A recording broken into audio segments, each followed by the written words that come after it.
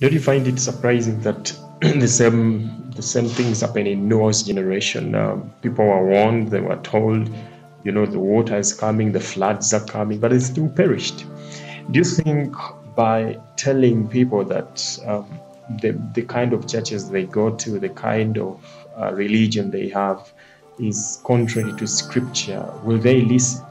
Because that would make Jesus a liar who said there will be like in Noah's time. In Noah's time, people had churches, they used to worship as well, they used to think they are worshiping God, they had pastors as well, but the thing was leading them to hell. So the same in our generation. Even if you tell someone that look at your church, look at the kind of worship you have there's nothing about scripture there, it's all about boasting and human kind of ideas, they won't listen because they have to perish.